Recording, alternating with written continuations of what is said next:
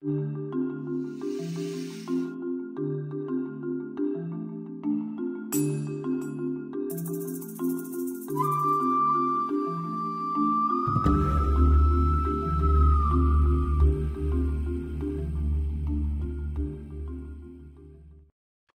morning. It is Tuesday, April 11th. Yeah, that's correct. Day 11 on the trail. We just descended off of Trey Mountain, which is way back there behind me. We've been going about 45 minutes or so. Probably dropped about 500-600 feet. Now we're just walking down this a slight decline of a ridge line. Turn around here and give you a view of behind me. It's already pretty warm out this morning. Hazy.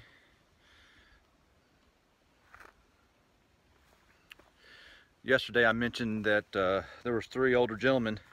They had lost one in their party. We hadn't left camp 30 minutes and stopped and talked to a gentleman. He's like, "Did y'all stay at the shelter?" We're like, "Yes, sir." He goes, "Y'all see 2 older gentlemen?" We're like, "They're looking for you," and they're right behind us. They actually left camp a little bit before us, and then we passed them coming down the steep decline. And so he was happy to hear that, so he was going to sit there and wait for him. He had stealth camp off the trail somewhere. He said he was just hiking along and had his head down, never saw the sign, and just missed the turn for the shelter. And like I said, it was steep going down, so he didn't want to hike back up. So he found somewhere to camp overnight and took care of business. But I guess that's sort of a lesson learned. You gotta look up every once in a while, know where you're at, know what you're looking for. You know, coming off Trey Mountain at the summit, shelter's on the other side. I mean, he was hiking northbound, so once he hit that summit, he should have been looking for that trail. But he's safe, that's what's important. But you learn from others' mistakes, and just something to file in the back of your head. Be aware of where you're at on the trail, especially if you're trying to get off trail to go to a shelter or a water source, or, you know, down to a parking lot or something to get picked up. But we got 11.2 miles to go today to Dix Creek Gap. Michelle and Ashley will hopefully be there when we get there. I got a feeling we're probably going to beat them. They're not leaving Atlanta till 1:30. Michelle's got a luncheon with some girlfriends. Ashley's going to get through, I think, 5 of her 6 periods, and then she can miss her last one. And then they'll be heading up here. It's about a 2-hour, 15-minute drive without traffic. So hopefully they'll be in front of the traffic today. But looking forward to that. Looking forward to some real food tonight. Definitely a hot shower and soft bed. And definitely seeing Michelle and Ashley. Grunt and Tent Man are up ahead about 50 yards. Tent Man's getting off the trail today. He's got some stuff to go back home and take care of, and I think he's going to try to hook up with Grunt when Grunt gets up towards the Smokies. So that'll be nice. Talk to Michelle tonight, figure out where I'm going to get off at. Most likely it'll be Winding Stair, which is Franklin. I had wanted to try to make it all the way to Fontana, but I'll talk to Michelle and we'll work it out and see what we can do. But she's more important, so if she needs me, she needs me. And I'll be back home. My #1 goal is to get through Georgia, and we'll be in North Carolina tomorrow. So that goal is 95% accomplished. So that's it's amazing that I've hiked almost 78 miles in a matter of 12-13 days, and that's with 2 days at home for the severe weather last week. So it's pretty cool.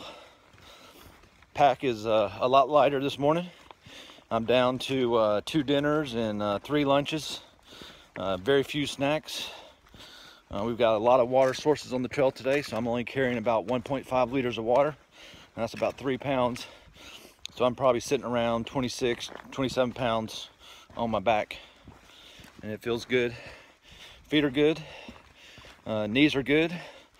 Over the last 10 days, I probably rolled my ankle, or both ankles, I don't know, 3 times each. I would say probably maybe the left side, maybe 4 too. Luckily, all the prep and all the hiking that Michelle and I have been doing over the last 6 months paid off. Got those ligaments strength and tight, and so, you know, it's sore there for a second when you roll it, but walk it out, and I've been fine. I didn't take any Motrin last night or this morning, so that's good. Legs, like I said, legs feel good. It's just the cardio. The cardio is what gets you out here. And going up these hills, you know, I'll tell you, my cardio is terrible. So it's a little slower going up the hills, but you know, the legs are there for me, so that's nice. But I want y'all to, thanks for watching. If y'all have any comments how I can improve these or shorten them, lengthen them, things you'd like me to talk about, let me know in the comment section.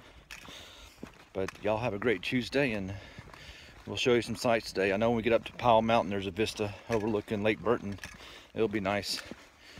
And there's one on the way up Kelly Knob.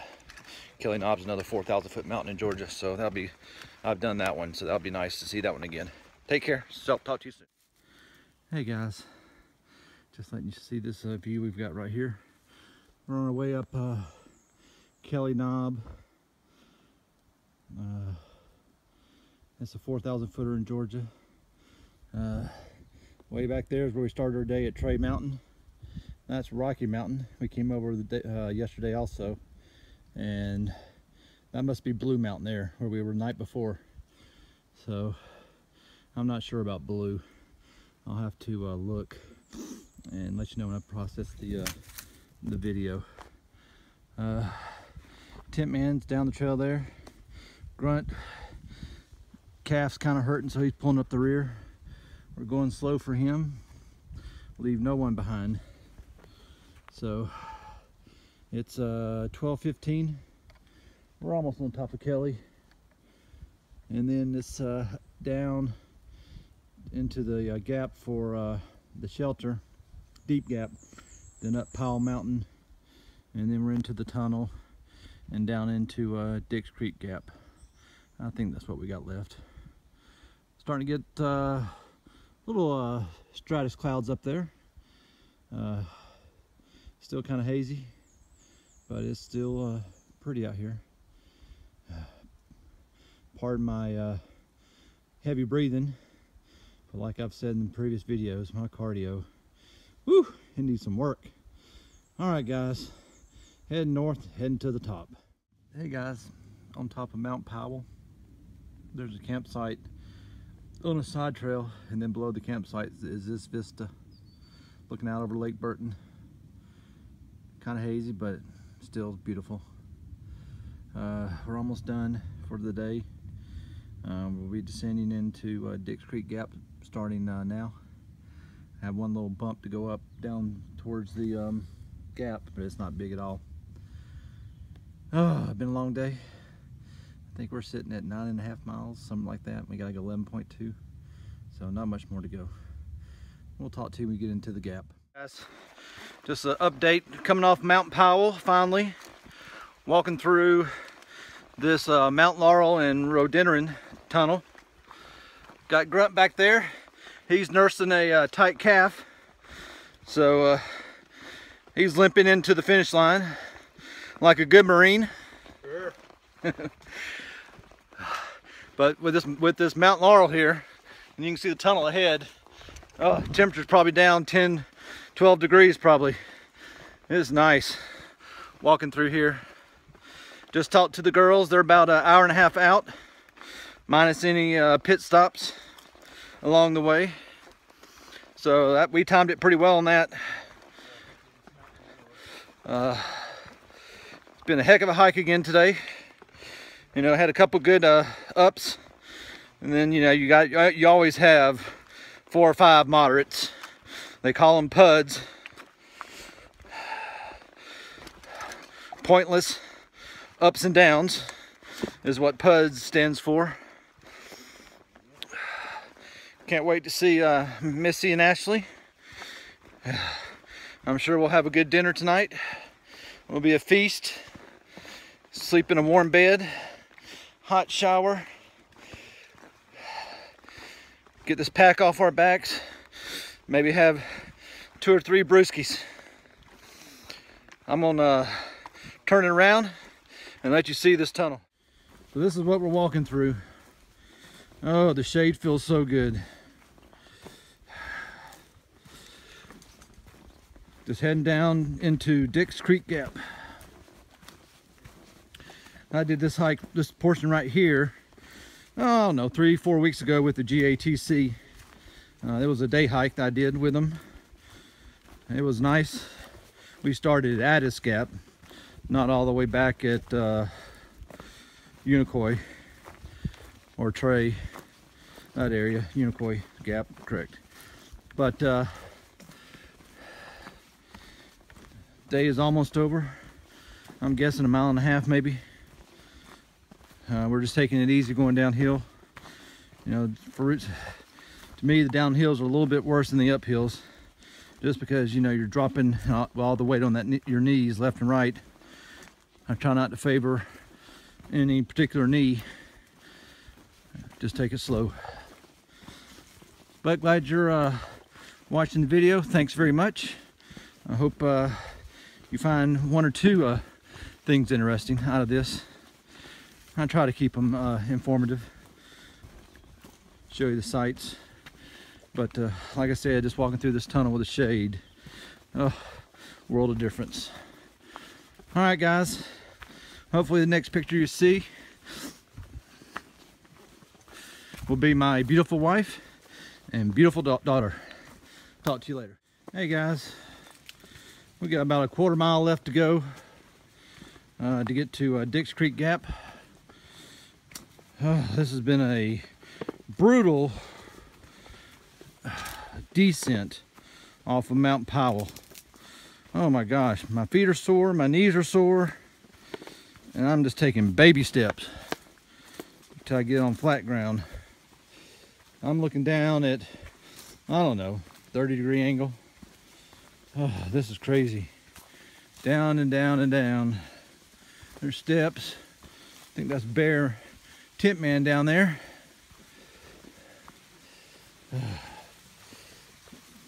Oh.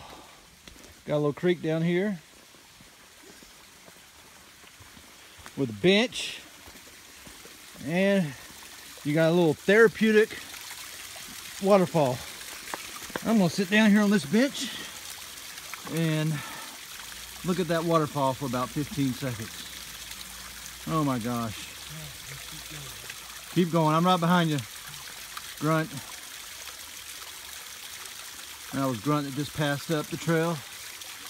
Oh, that's pretty nice right here. All right, guys. Next sight you see is going to be 2 beautiful women. Here we go. Let's move on. All right, guys. There is the site for sore eyes. I see a road.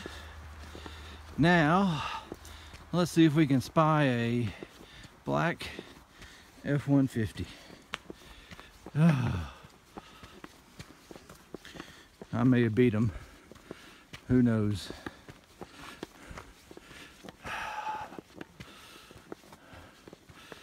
Nope. I don't think they're here yet. That's okay. I can sit down, drink some water, and wait for them to get here.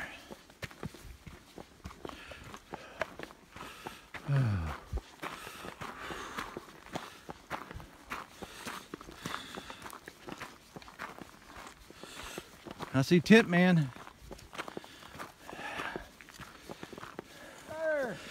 Woo! Oh my gosh, my knees, my legs. Why are you in the sun, brother? I just dropped where I dropped. Oh, let's go up here, man. Get out of the sun. Go up here and pick up one of these picnic tables.